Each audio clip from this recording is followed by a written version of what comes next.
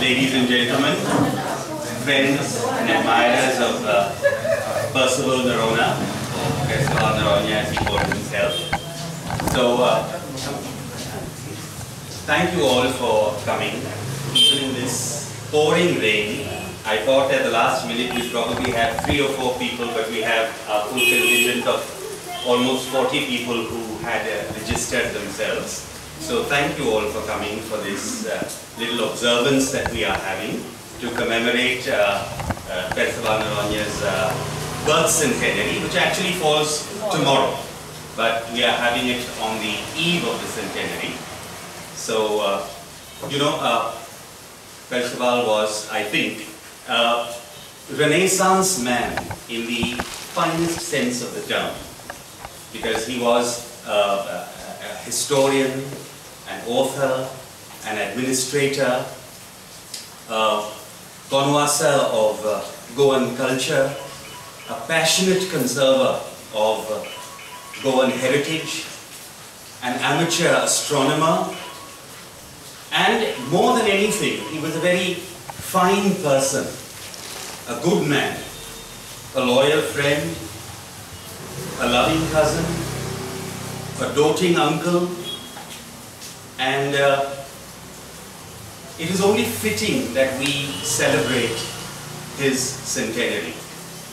It is not by any mistake that when Goa had the big Serendipity festival the first time, and Solomon Souza was asked to select a few icons and paint them in various parts of Goa.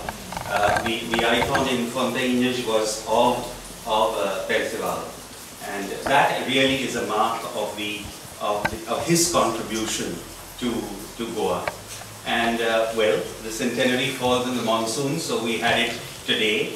And they say that when it rains a lot, it's also a sign of good luck. Good luck. So, yes. So fine, all of you have turned up over here. Thank you very much for coming. Before I ask Shamika to welcome all of you on behalf of Alliance Française, which has so kindly agreed to host this function on the ground floor of Agenor, the house where Percival lived, named after his father. I think A.J. Noronha was his father, so that's how Agenor was made. I'll just tell you a little bit about Percy's life. He was born in Margao 100 years ago, less one day. And then he was educated in the Liceo. He did his schooling in the Portuguese medium.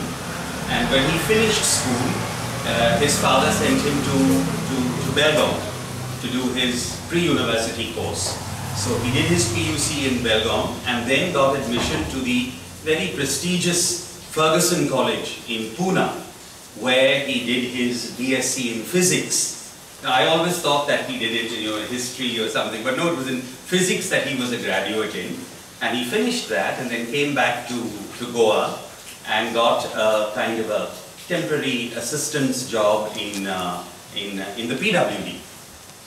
Then he studied for and sat for the competitive examinations to the Goa Civil Service. He was successful in that. He was selected to the Civil Service, and his first formal appointment was in the Department of Statistics.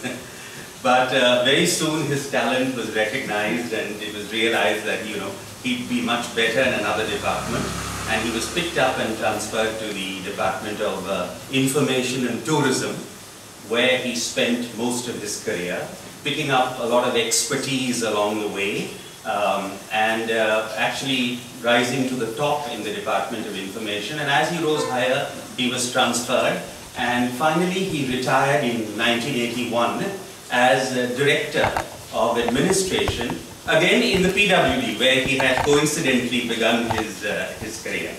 But in those days, people retired at the age of 58.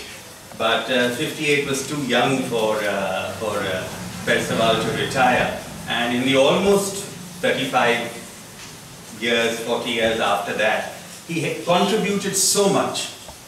Writing, speaking, he was invited to give lectures in India, abroad. on Goan history, Goan culture, and he was so passionate about all these things. All of you who know him, who've met him so many times, have realized the passion and the devotion with which he spoke about these things, which he wrote about these things, and the expertise that he collected along the way about these things. So this is what we got together to celebrate, and thank you all therefore for coming. I will now invite, I must also thank our sponsors for this evening, which are Inabo Chocolates, watering already, Kotombi Reserve, and Adinko Distilleries. They are our sponsors for this evening, and I thank them all on behalf of you, and you can partake of their generosity after this. But we are also, as I said, very grateful to Alliance Française, and so I will invite Shamika, who is a teacher and the head of development over here, to welcome all of you on behalf of Alliance Française.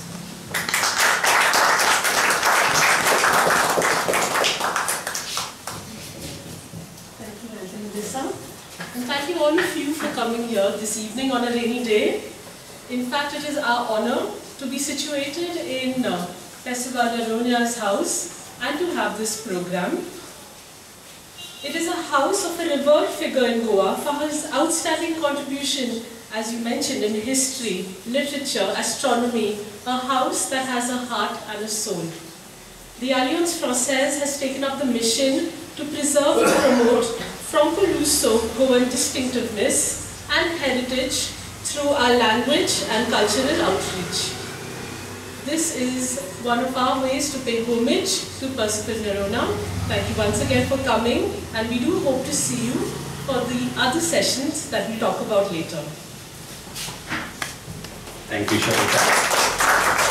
I now invite Busholo Loom, known by so many names, Francisco Loom Pereira, who is Percival Noronha's nephew and godson, to say a few words. First of all, I would like to apologize for permitting me to sit, because the after effects of COVID that I got recently off season has taken a toll on me. So I hope you'll forgive me for sitting down and speaking.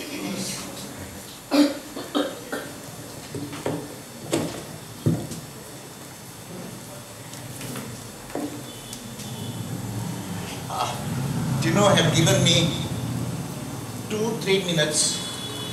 But as I went on penning a few lines, I thought it might exceed those 2 minutes, so again, my advance apologies. Good evening, everybody. Good evening. Good evening. Okay. Good evening, everybody.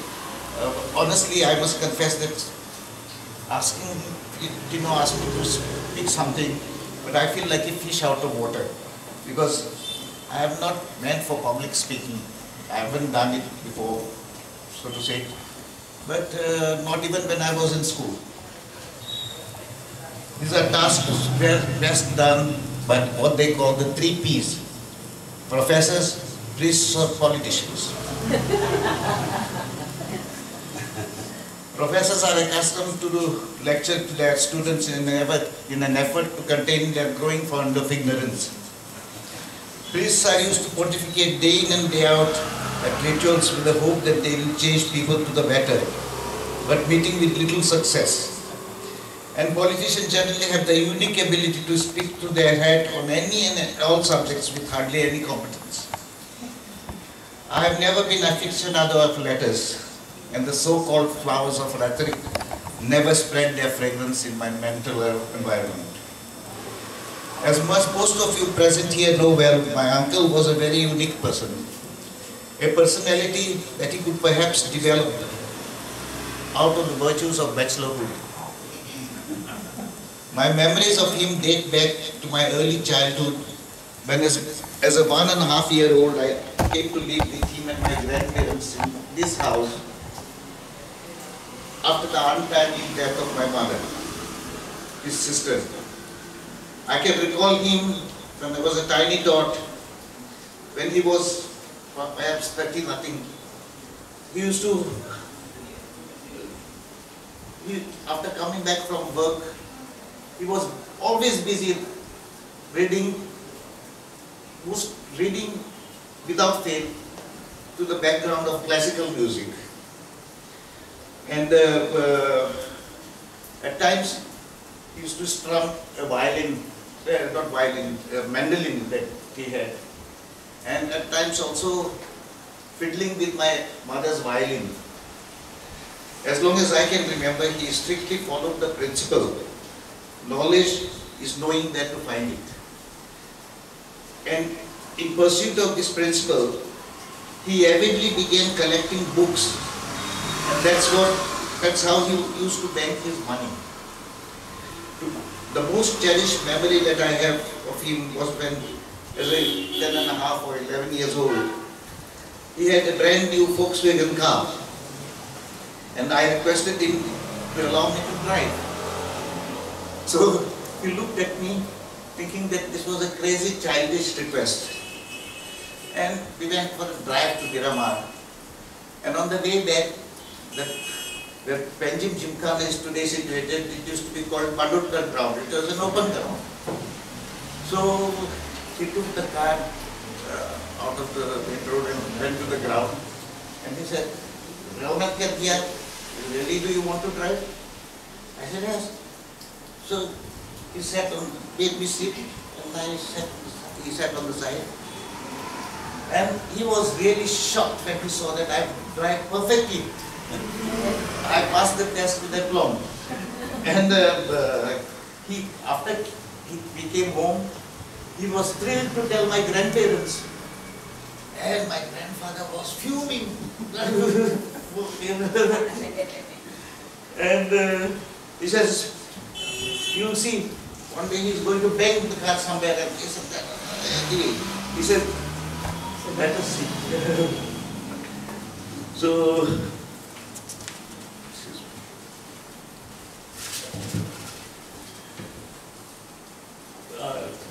thereafter, the interesting part was that after that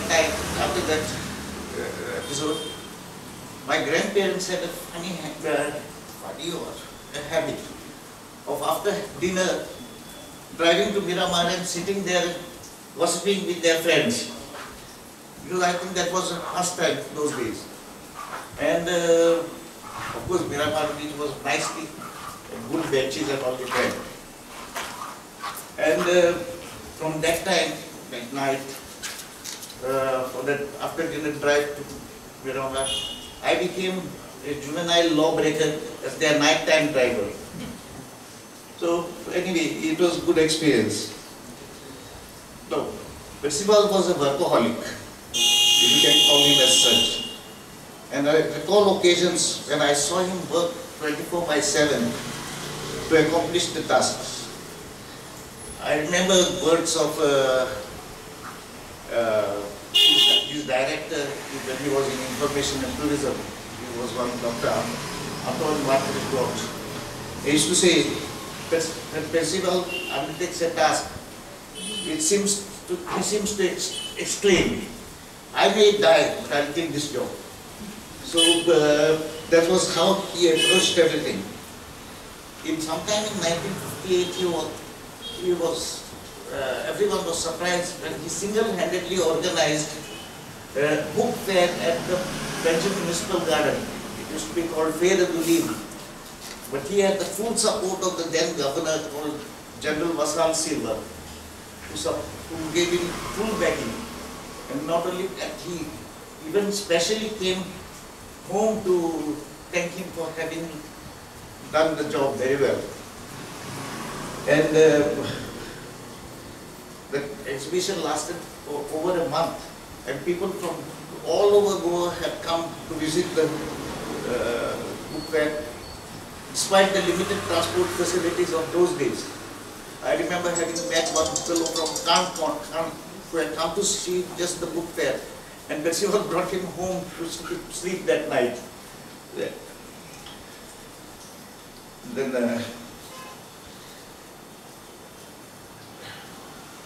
the second occasion that I can remember well is the retreat of the Commonwealth Aids of State. when he was entrusted by the then Lieutenant Governor of Goa, K.T. Satanawala, if I'm not mistaken, was his name. And he was entrusted to train all guides who would accompany those heads of state on their visit to old Goa and the temples, etc.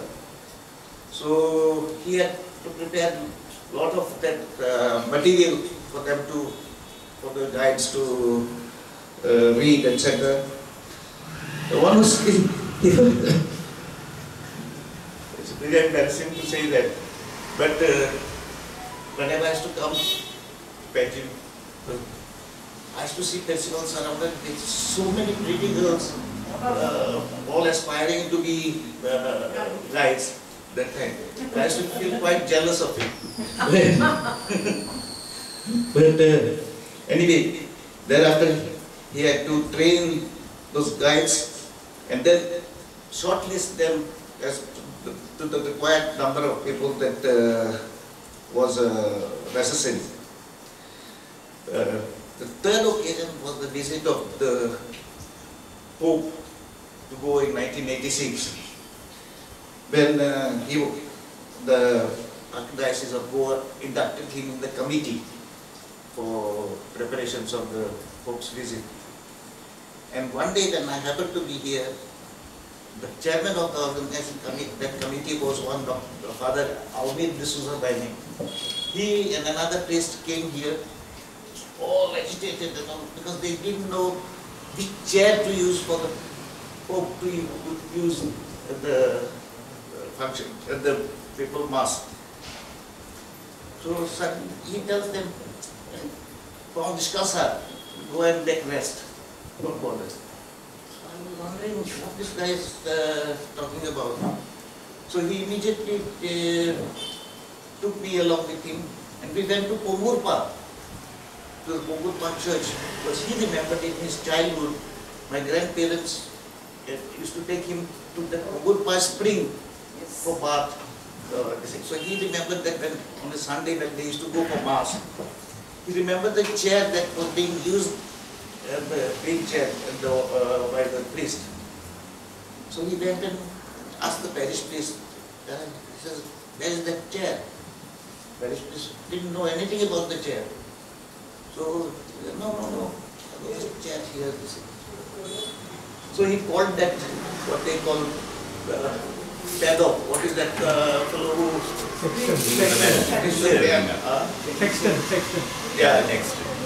So they called him and asked him, did we have a chair like that, some special chair? So he says, I don't know, but I will go on the Bado and check on the attic. So he went, he did not know exactly. So my uncle sent me on top also. Then I immediately realized that this must be the one. But it was all dismembered. Legs in one place, arms in another place. And the back part also. Sorry. And so he told the parish priest, this is the chair. I need to take it for the Pope. When parish priest heard Pope, he was wondering how can this broken chair be used by the Pope. So he put the pieces of members backrest and the seat and all that in the back seat of his Volkswagen car and brought them there in the garage here. And then he organized the carpenter and some other fellows to work on that chair day and night, restored the full thing, including the cleaning work and all that. And the trouble was, there were all the 12 apostles of Christ were on the bench of the sick rest. So those were a bit disfigured. So he went to some paint shop, bought small tins of paint. And every night he used to sit to touch up those, to recreate those 12 apostles of the sick rest. But the best part of it was when the Pope climbed the stage at Kampal for the mass, he noticed the chair and he took a few seconds to just look at it for a while. And then he began his mass. So, and he told the Archbishop that time, he says, I am very impressed with the chair. So, 2 days later, then the Bishop came here to this house to present Percival with a medal for having contributed for the thing. He mentioned that this is what the Pope said. So he says, see, now the chair is restored. You all please don't take it to Bishop House. I want to return it to Gurpa Church. Because that's where it belongs. So he made sure that it was returned and told the parish priest, take this chair and you can tell everyone that the Pope used this chair. So anyway, now the embarrassing moment for me, a little word on my behalf. One thing I have to do is to really thank my wife for all her efforts in keeping him going. But for her, he would perhaps be long gone. In that sense, I remember my grandmother, that's Percival's mother. For she is the one who actually chose my wife and imposed her on me. I didn't even know her. So, but I couldn't say no to her because she's the one who brought me up. So, anyway, it turned out good.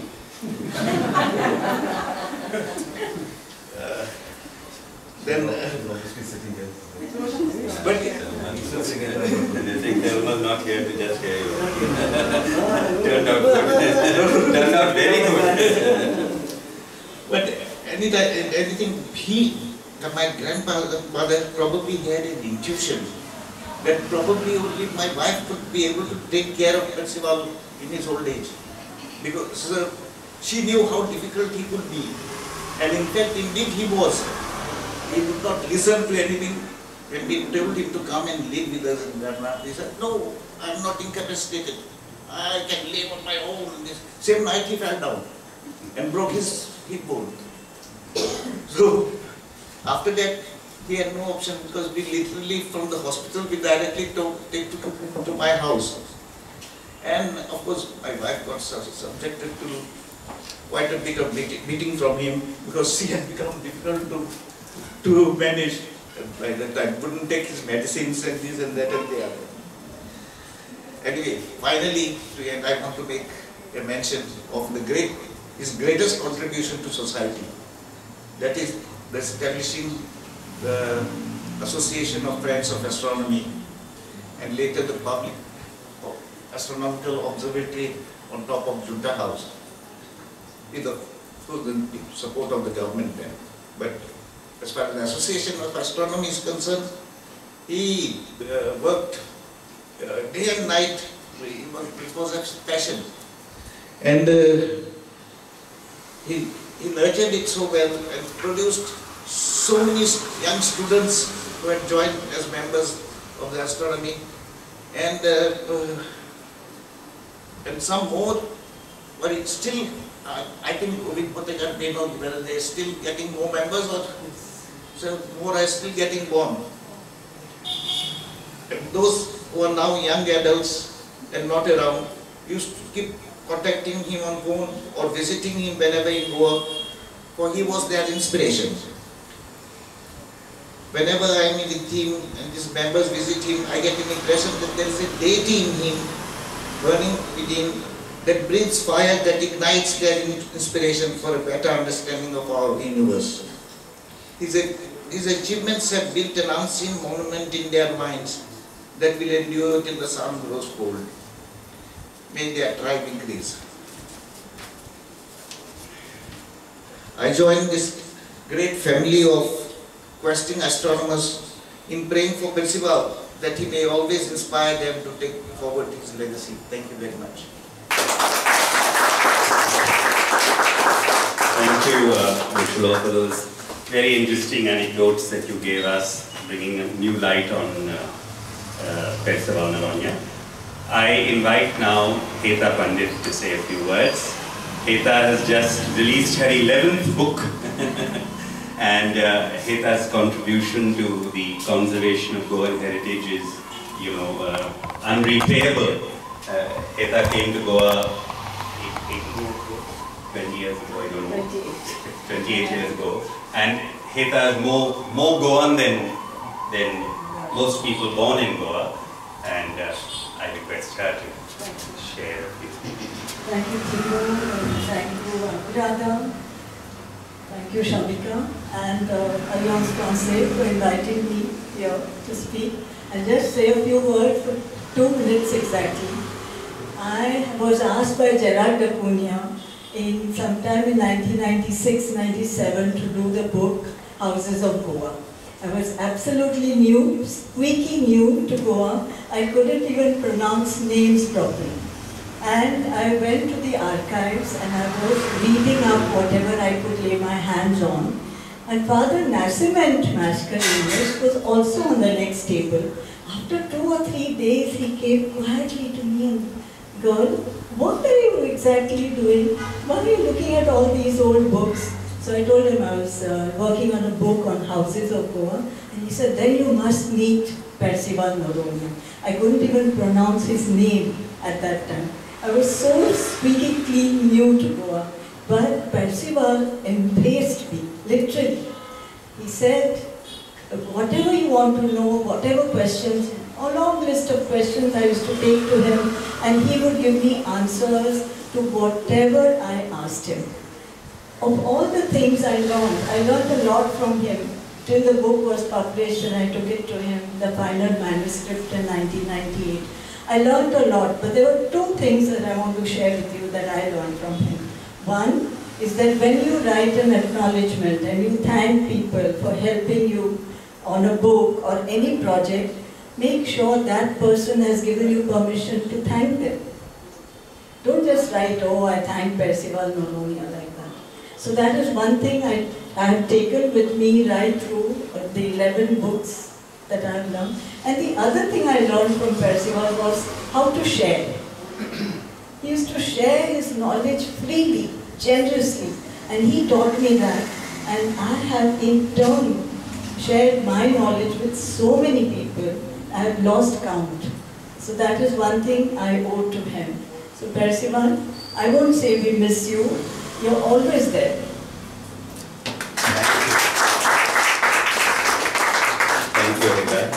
I'll now ask Frederick Noronha. He shares a surname with Percival, but he also shares that great passion for Goa and does, I don't know, how many WhatsApp groups and internet and email groups that he runs, all Goa-centric. So I'll ask Rico to... Very briefly, again 2 minutes, one joke and one request. So the joke is this, it's not a joke actually, it's quite serious. So the first time I met Percival, he asked me, you're Noronha, where are you from? So this was in the 80s when, we didn't wear our religion and our ethnic origin on our sleeves. It was considered to be in bad taste. And I was in my militant secular phase in those days, so I refused to tell him. I hid and hawed for he gave me about 20 or 30 minutes. Sorry, 20 or 30 seconds, and then he immediately said, oh, you must be a Mangalorean, he said. So, so of course, and in those days I was working for the Deccan Herald, and I remember I was meeting him for the first time up here, so that was how it went. And as Professor Lucio Rodriguez says, if you are trying to think where I'm from, please don't think, because that will confuse you further. So that was our first encounter with Percival. I mean, it's not a criticism, it's normal for anyone to want to understand you and where you're coming from, but I refused to tell him, and we had a very good equation. I remember him through all my photos, because as you know, I'm the kind of guy who keeps photographing people without their permission, and his photos are all over the place, including some old photos from the 80s where he was guiding the Goa Association of Photographers, one small group which we had, and telling us about different things in Panjim and showing us the place and all. And interactions, we had n number of interactions with him. He was the go-to guy for anything on heritage. And he would always also, apart from sharing his knowledge, he would make sure it was public. he was a public intellectual, as a fashionable term says, today says, no? He would make sure that it was in the news, that people understood heritage issues and all this. And of course, to end, a few years before he passed away, I got hold of him and he was telling me some interesting stories, and I whipped out my tape recorder, again without permission, and I don't give people a chance to say no. So we recorded him, and some of the things he says, they are, you know, I'm telling you this, but don't record it. I'm telling you, Mr. Noronha, I'm recording it. So anyway, it's on the record. And he gave a good insight, because he was one of the few bureaucrats who transitioned from the colonial times to post-61 and all that. So it's fascinating, and with that, you know, I want to end with a request. See, these people, history is passing away from us as we talk, and it's just going away. So we need to document all this.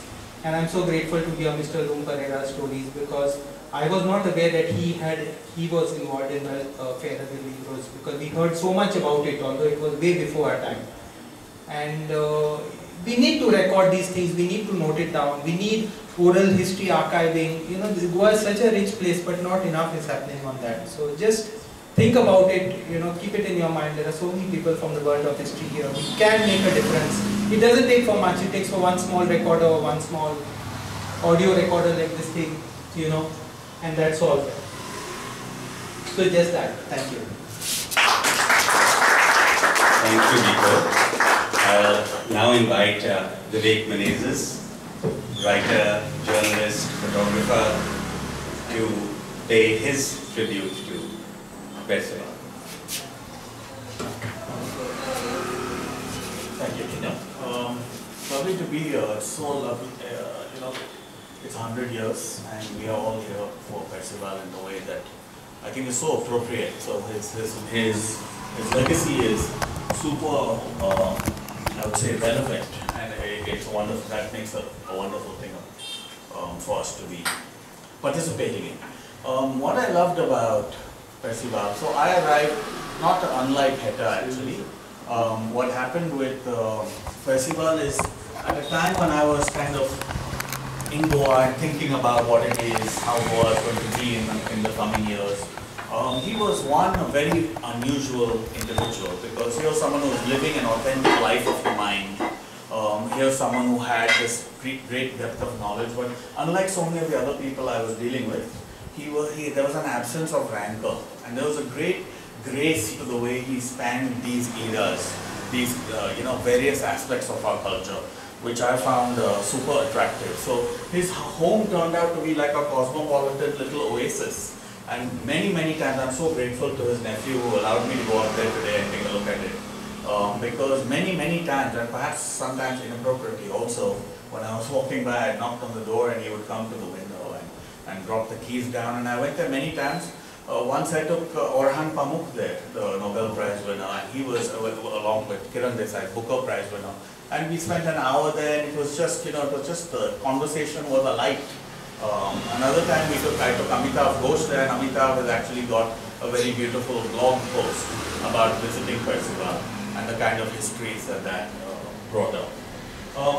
I think there is a kind of a memorial element to this also, so I thought about it, and what I would like to do is, one of the things that Percival shares with me and with Tino also, of course, I think it's the same thing, is that we are all islanders and with a connection to Diwar.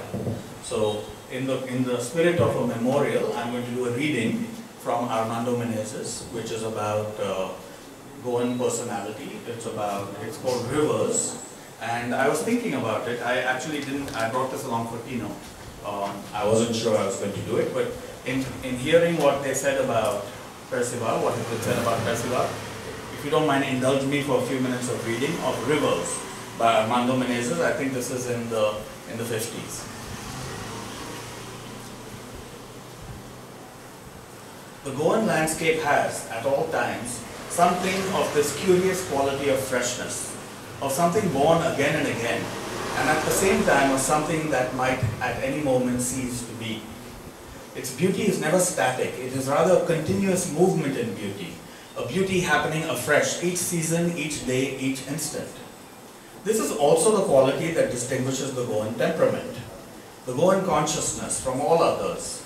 It cannot be reduced to a type, it cannot be fitted into a ready mold, or comfortably shelved into a pigeonhole. It is fluid, with the fluidity of all plastic things. Without being either volatile or amorphous, it is, in its profoundest essence, unpredictable. A certain negative capability is at the root of its astonishing versatility. It would be an interesting question how much of this temperament has been influenced by the visual environment, or whether in some mysterious way the temperament has influenced the visual scene. In any case, there is a shimmery quality of the Goan personality, which is also the quality of its scenery. Coming down the meandering Ghat road, one sees the valley spreading below through a haze which silvers its innumerable greens. Every bend of the road is at once a crisis in your life and an artistic revelation. One is caught inescapably in a pattern of curves. One curves up and down, one curves sideways around spurs of hills and ancient walls, one curves along margins of rivers, until it suddenly strikes you that the curve is the flow of the beauty that is Goa, and the river is perfect symbol. And this river is more than a feature of the Goan scenery, it is a law of life for the Goan. And if you happen to be born within sight of a river, and how many of us have been, or born and bred on an island as I was, the river runs in your veins as if it were your very heart's blood. Then it's not something that you see and go on to drink in its beauty. It is something you have to cross, an element which protects as well as inhibits, a limitation but also a challenge. A mere rowboat, slapping gently in the lapping wash, appears to be a vehicle of infinite adventure. A tattered sail vanishing around a river bend becomes a carrier of your wildest dreams. It is a mistake to think being born and bred on an island makes you insular. The very opposite is the truth, provided the island is not too big, so that the river is ever within sight. What seeps into your nature is not the freakish outcrop made of rocks and silt on which you stand, it is the river that insinuates itself into you.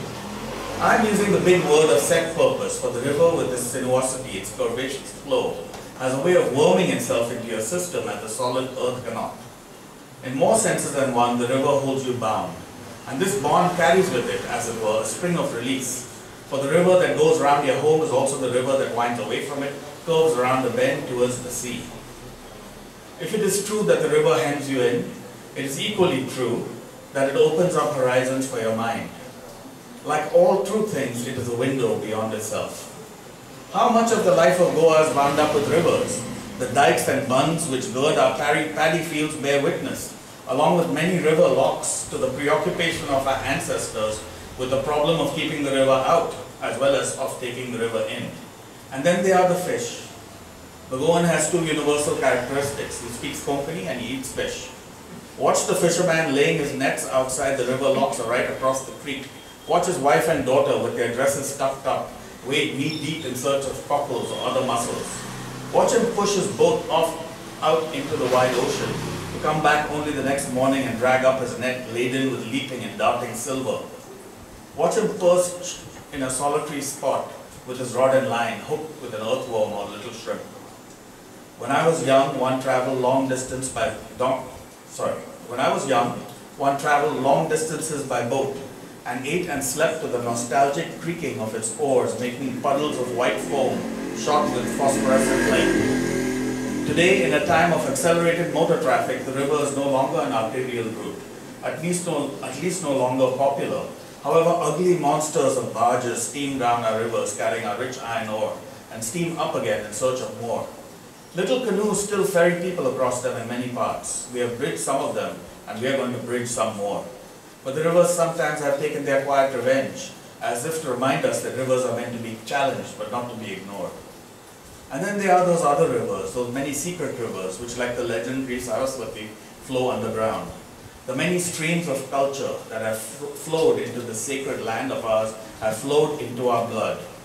They include the invisible, the ever-winding river, which is our history, over which navies have plied and armies trampled, which has seen conquest and defeat, bigotry in the clear light of the spirit, tyranny and freedom, glory and shame, yet flowed limpidly down the channel of time, making us what we are and what we should be, with its multitudinous and never-ceasing flow, the personality of a people, the destiny of a tiny land.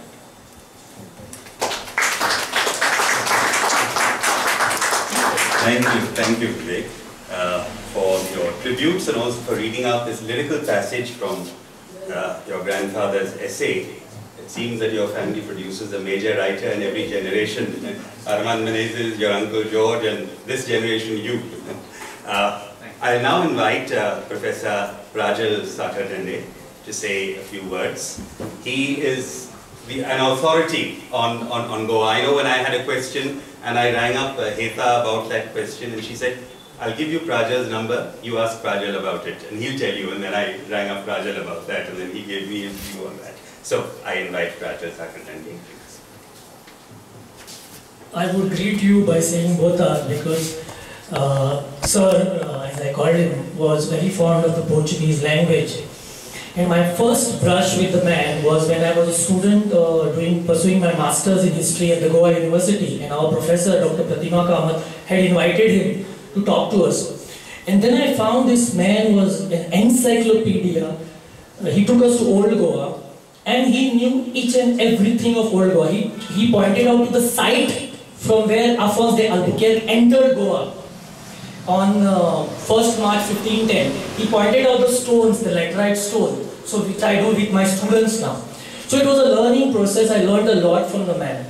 Then the chair which he mentioned about the Pope, I did not know that Sir was involved in its preservation. But I had taken my students to see that chair where the Pope sat on 6th February 1986. It's a very beautiful chair, actually. It looks very beautiful, red color, and it's just below the altar of my Dev church in Pomburpa. So then after that, we wanted to save this Casa de Polvora, that is a gunpowder factory in Raibandar. And we started with our campaign. We wanted to save it and all that. And there were 11 millstones, gunpowder millstones there. And to save it, we needed the history. And at that point of time, I was not aware, when that gunpowder factory was built in Raibandar. So the only alternate for me was to come to Sir, and I said, I need to know the date. And believe me, immediately he searched for his books and he showed me a passage wherein the mention of Casa de Polvora and the date 1630 was written. So I took that information and I wrote to the Chief Secretary, and we were able successfully to save the Casa de Polvora site, and today those millstones are displayed in the ASI Museum in the State Archaeology, this ASI Museum in Old Goa. There are so many memories of the man, so whenever we wanted to refer to anything, and whenever I made a mistake in my articles, he used to call me up and write a letter also. He used to write a letter, and once he came to the college with a letter saying, and he used to laugh, and I found it very witty. And he was very and lovely it was. So my interactions with have been manifold, and in fact we thank, on behalf of the Goa Heritage Action Group, Heta and I should thank him for so many of the sites and monuments that we were able to salvage due to his intervention also. They were able. Thank you so much, Prajal, for sharing those experiences. As you know, Percival Noronha was instrumental, was actually the founder of the Friends of Astronomy. He was a passionate astronomer, amateur astronomer. And so I'll invite Govind Potekar, journalist and now a very active member of the Friends of Astronomy, or what it's called, Friends of Astronomy. At outset, let me thank the organizers, Mr. Pereira and Mr. Dessa and Rans Francis. And this is something I normally don't do, actually talking to people, like addressing. And something, before I say something about astronomy, I think something I learned from Mr. Sir Noronha.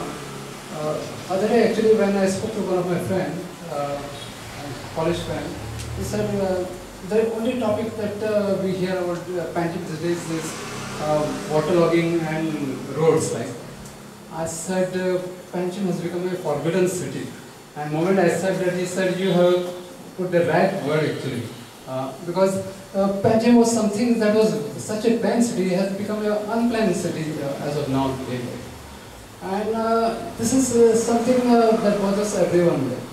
Other thing, when it comes to astronomy, like I think I have my association with contact with Sir started sometime in '95.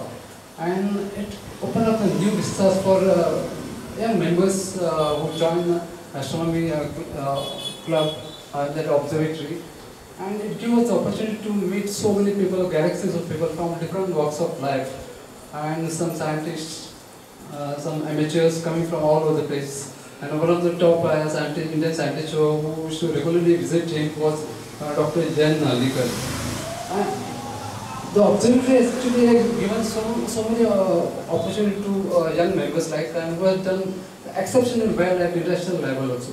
One of our members was in the team which discovered the furthermost galaxy in the universe, like some 13 billion light years away.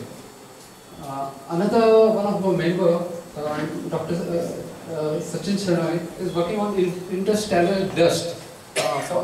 He's working for NASA actually. So these are two of the members who have done exceptionally well. And one of our members also, although he is not into he has done documentation of all the astronomy observatories in India, film documentation, Rakesh Rao. He had the opportunity to visit Antarctica 4 times. Which is one exceptional thing what is actually what our members are doing. Astronomy is one subject actually I should say with we have to thank sir for starting the association and subsequently observatory in Goa. Because whatever astronomy now Goa has taken a lead actually when it comes to the astronomical subject. Goa has become the first state in the country where we have offered a subject at school level, which is for the first time which has happened. And we are in the course of, I think we're studying the course for the even for the higher secondary level. So this is one of the achievement which we have achieved actually with small members actually who are very active. Although the number of members have grown over the years. Okay, so. I must thank Mr. Noronha for giving such a great opportunity. And it is not just astronomy, over the years, whenever I visited his place, he used to, moment I was inside, you people so much experience it, he used to call Maushi Govinda ka soup de okay. And moment I used to hear that, I used to tell him, Maushi, don't drink soup, tea is okay for me. And Kaitan and Maushi, they used to always tell us that he will never get anyone such assistant like Maushi and Kaitan, who were so dedicated to him all these years. Before actually, I wanted to say one thing, but maybe I will say some of the time. Okay. And thanks once again for giving me this opportunity. Thank you so much. Now, before we throw open the stage for anyone from the house to come and say what they want, I will invite Dr. Anuradha Varle to speak. She was going to speak earlier, but I think she got delayed because of the rain. She is the president of the Alliance Française, where we are all gathered for this. So, Dr. Anuradha Varle. Good evening to all. It was wonderful listening to all these delightful, heartwarming stories from all the people who are associated with Percival Noronha. And we have, I don't hold the same kind of memories that you have because I had just met him a couple of times. And of course, when we took the children of the family to the terrace of Jutta House to look through the telescope. And that was a very, very, that's a memory which even our children hold today. And I'm grateful to him for having given them this opportunity. But after this, I mean, you all know that we've been, in the house of Percival Noronha since March, and I'm extremely grateful to the family of Percival Noronha for having allowed us to start the Alliance Française here. We are very committed to carrying forward his legacy in any which way we can. This whole I call it the Franco-Luso-Goan legacy, of which he is very much a part. And anyone who would like to hold any kind of event in his memory or anything associated with him, of course we are very, very, we will be very, very happy to host the event in these premises. Thank you, a special thank you to Mr. Luke Pereira for having thrown open the doors of this beautiful house to the Alliance Française, which has thrown open the doors to many, many opportunities for all of us. And with these words, I would like to say, Dev Barikam. Thank you. Thank you, Dr. Noronha, and I'm sure that we'll take you up on that offer for assisting in events related to Percival. Now, before we end, I will invite anyone from the audience who would like to share just a little anecdote or an experience that you've had with Percival Noronha. If you want to say something, yeah, please introduce yourself and speak. Good evening. I'm Thomas Rodriguez from Diwarai. So I know Percival in 79. There was some film going on in the whole world. This was the Island. The mic a little closer. Yeah, and Yuka was very close to me. I mean, I know I was and for anything, he used to call me, Thomas, this thing was going on. And I was having a camera of my uncle, which was gifted to me. Okay?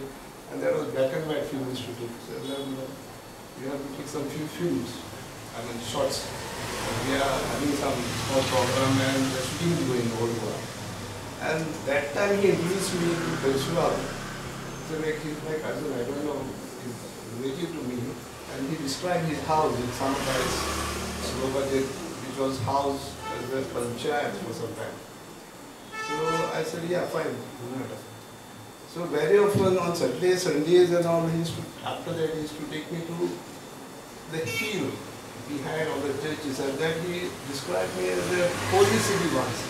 It was called Siddha Dewa, or Siddha, the big city. And he was describing many things, like this means, that means, and for me it was only one Baji and Tato, okay, and Puris. Otherwise it's Purina again from Samathais. That's how they played the PW. The meeting point was at PW only. From there, I was having a Royal Enfield. So he used to tell me, Royal Enfield, ya Etarakani, ya Sonmara Puzai. And at our Chinto, that Bhai was there. He was giving a message after the Mass. Thomas, to just be there. And I was having Royal Enfield that time, although I was maybe very young. And that Royal Enfield I had to take anywhere. The only road was the Kadamba road that time. Otherwise there were no roads. It was a full jungle, and in the daytime even I have seen, the black leopards. So few films today which has been surfaced, which I have seen after maybe 30 years or beyond, it is my photograph, which he never was bothered to take credit for him, although I was not. For me it is Bhajipuri and Tato or Bhosle. Because then that he used to develop it, opposite Bhosle there is one, what do you call that? Moderna? No, Hollywood studio. Madhav studio. I know the son. Hollywood. Yeah, above Bhosle. So, yeah, the lady used to be there. He used to develop and finish it. After some time he used to tell me, Thomas, just see what you have finished it off. For me it was a negligence. And he never had thought of taking credit to him. After that, Tahir, Tahir Yearside. So after that I came to know it was all photograph was given to Yearside. And he was not a thing like not to have a credit for him. Although he spent so much and he used to take me, it was a punishment for me at that time. He's calling me at daytime, evening and all. And after that, when what we have passed through that Karamboli, lake. That time we photographed a lot of phenomena. That time it was color. So what I was saying is that he was very much passionate to document or to preserve, conserve many things which are gone today. What was on the hill, ruins, a lot of ruins. And he was telling me, Thomas, this is not only 7, 8 monuments what we see. There were many monuments. He was describing almost more than 37, 38. Which after that I was very much to have all this thing. And we had so many meetings with the ASI through him. Some of them they have put some boards and all to conserve certain sites and all, but still the new builders have bulldozed everything. There is big fortification in old Goa, starting from the old hospital to which reached to Mind Angels Church. It is almost 21 plus fortification. So his dream was, to conserve this, and he knew many things. He was getting a lot of charts, old charts, which has been painted by various painters and all. So he brought a lot of information about this, and he was very much, he said, like somebody had to do something for all this. So thank you so much. Thank you. Thank you, Ravi. That you were referring to 3 days ago, unfortunately he passed away. But anyway, bye from Uganda. Yeah, bye. So, is there anybody else who would? Yeah, please. Hello, good evening everyone. I am hearing dates like 95 and 79. So I have a humble 2007. I know Percival sir. Tell us your name. My name is, coming to that, my name is Devansh Chaudhara. I am a student of Panjim. Done my engineering, but my passion has been astronomy. And that was the reason for my association with Percival sir.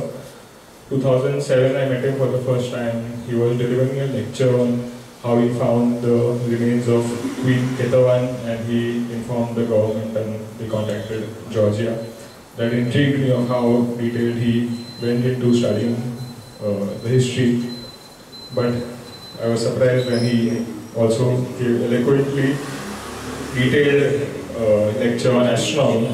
I was a 11, 12-year-old boy at that time, and he invited us for the upcoming eclipse in 2007 at Junta House. So there I went and I saw all the senior people, all the astronomers there were working with the observatory, or the volunteers basically.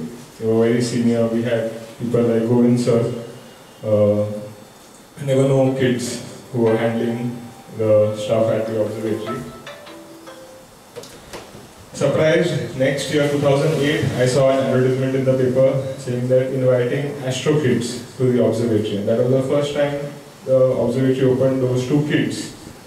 And I joined the first batch of astro kids, and it was a wonderful experience of 1 year learning astronomy and learning stargazing, frequently visited by Percival sir, sharing his experiences and his story of why he started astronomy, with an inspiration from the kids that he had met in Portugal, who called themselves amigos de astronomy. And he had started Friends of Astronomy here in Goa, but at that time all the adults were taking the responsibilities.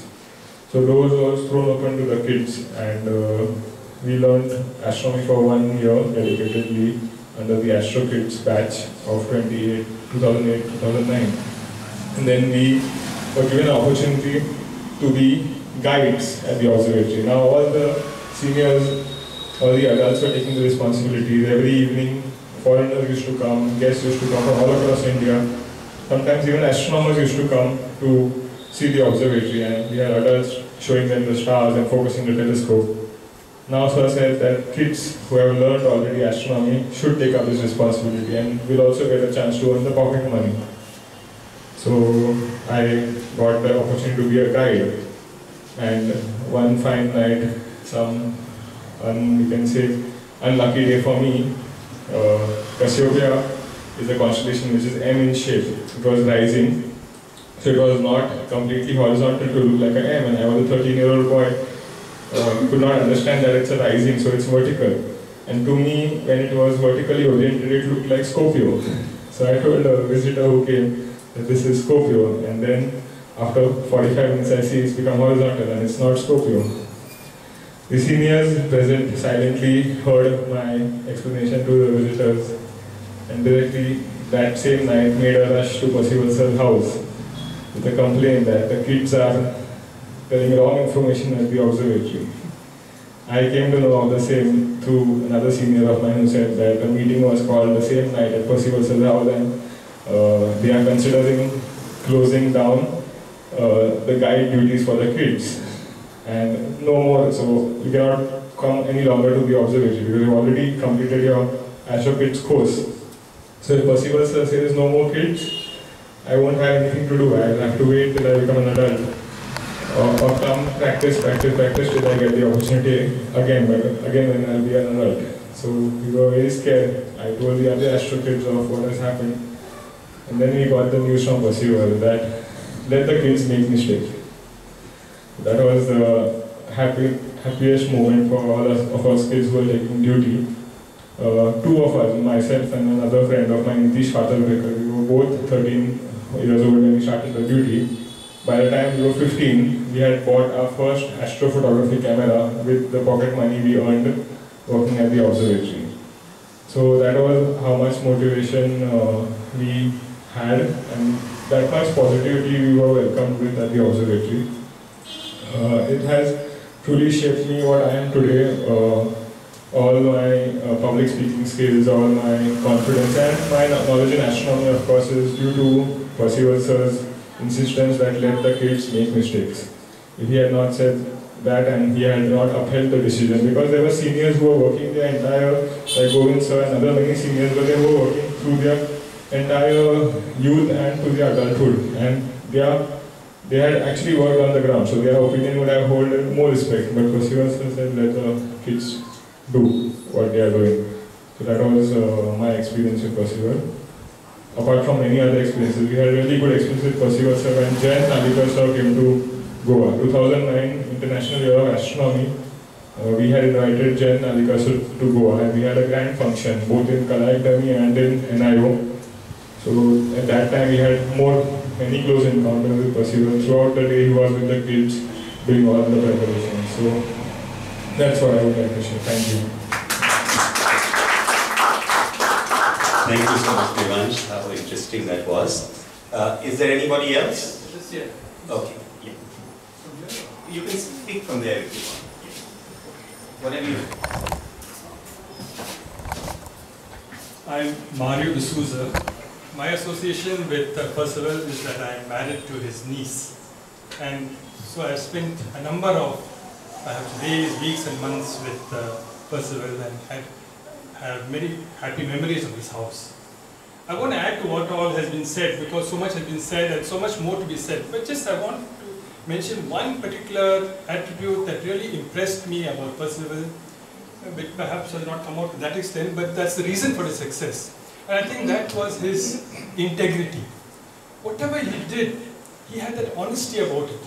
Whether it was, there was no smooth talk. He knew how to call a spade a spade. Whether it was telling the priests that they had misappropriated the funds or the furniture or the statues in the church, or it was the government official who had acted wrongly or had misappropriated funds, or even if it was the what we call the invasion of Goa. In fact, he had no grounds to say what he really felt. And I think that spirit of integrity is really something that made him go whatever task he took up, whether it was very extremely well done, well researched, well presented, financial accounts were well presented, and he was a perfectionist to the core. And I think that spirit of integrity is something that was largely responsible for his success in other fields.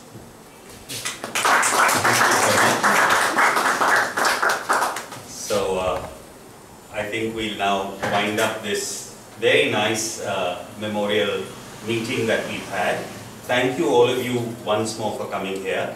And I think in order to keep Percival Noronha's memory alive, it's not just having this one meeting, but I think what we need to do is do something more. So there have been ideas that have been floating. One, of course, is having his rich collection of books and papers and all the material that he has in a special kind of place in the Goa University Library, so that it becomes available to scholars and researchers, and those books can really have a second lease of life with people who need them. There is another idea that once a year we organize a memorial lecture. May not be actually on his birthday because of the weather, but once a year invite a good speaker who will come and speak on some issues that were dear to him, on history, on heritage, on culture, on astronomy, on whatever. So we have a memorial lecture once a year, maybe at the university in an auditorium, so this will be open to people. So these are ideas, and if any of you have ideas, please feel free to share them with us, and also your willingness to help organize, because it's one thing having ideas, but then those ideas require a lot of people to volunteer their time in order to be able to organize these things. So yes, so that is something I invite any of you to share your ideas and to offer to help if you think you have the time to give. With that, I think we'll close today's meeting. Thank you very much for coming. A special thank you once more to Alliance Française for hosting us over here, and also to our sponsors, Inabo, Kotombi, and Adinco.